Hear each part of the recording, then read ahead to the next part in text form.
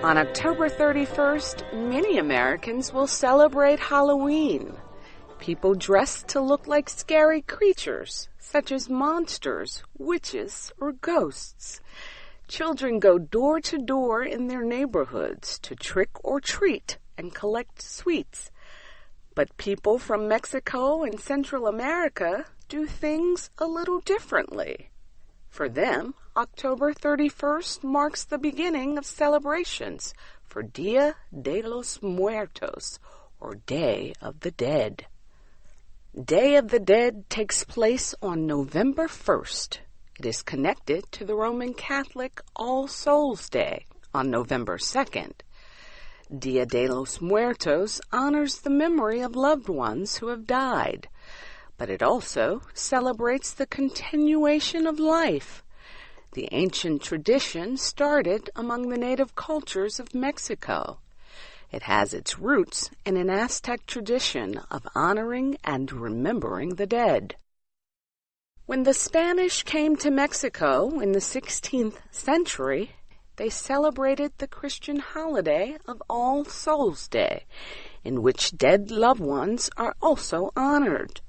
Day of the Dead developed into a combination of both traditions. People celebrate Day of the Dead on November 1st and 2nd.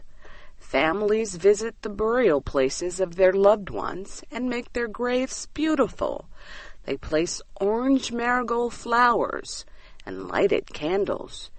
They bring special food and drinks and spend the night celebrating and telling stories with other members of their community. Traditional food includes tamales and pan de muerto, a sweetened bread formed in the shape of a person. Friends and family exchange presents such as calaveras, sugar candies, in the form of a skeleton head. Families have special places in their homes called altars. Here, they place flowers, candles, and photographs of the loved one being remembered.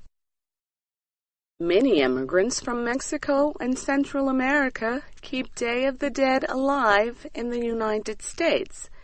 In Los Angeles, California, there are more than 10 events taking place across the city.